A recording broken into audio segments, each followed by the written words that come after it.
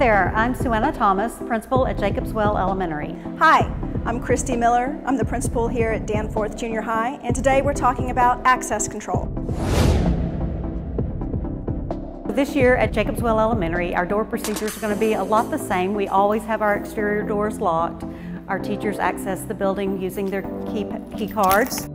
In the mornings, we normally have one door propped open that kids come in. That door will be monitored by an adult standing there instead of it just being propped open, so that's a little bit different. As kids forget things, their lunchbox, their water bottle, their jackets that fill up our lost and found out on the playground, they'll be given a badge to key in and out of the door instead of course, having a child standing there.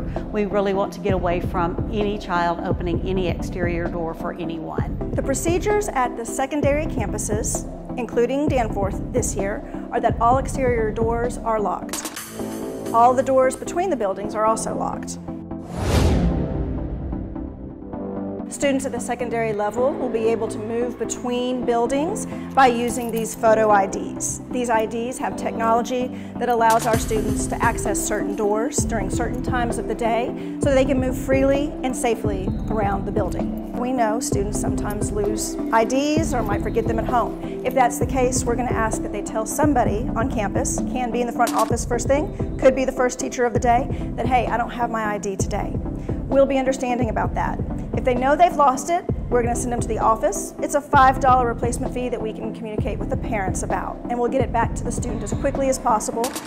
If they know it's at home and they just forgot to bring it, we'll make sure they get to all of their classes, and then we'll remind them to bring it the next day.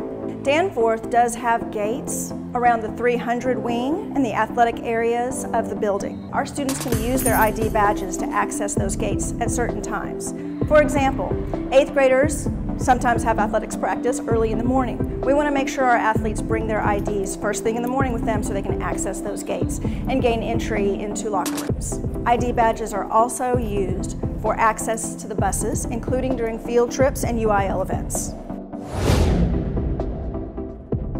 Wristbands this year will be on every student. Last year we had bus badges. Well, this year we're going to have our wristbands that are basically our bus badges. It is not for access to the building, but it will keep track of where the kiddos are on the bus route, which bus they are on, how far away from home they are. Eventually they will be used in the cafeteria to buy their lunches and even in the library to check out books.